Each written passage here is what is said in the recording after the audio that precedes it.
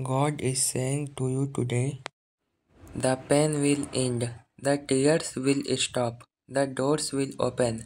A season of miracle and blessing are on the horizon.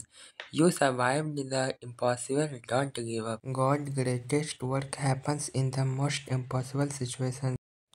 Sometimes I just sit back and realize how blessed I am. God is good. I have amazing peoples in my life. I am alive. I survive the impossible. I won't complain. God is good. Today's prayer. Dear God, you are faithful. Nothing is impossible for you, and nothing is too hard for you. My problems, pain, griefs, and hurt. You know it all, and you carefully support me through every season.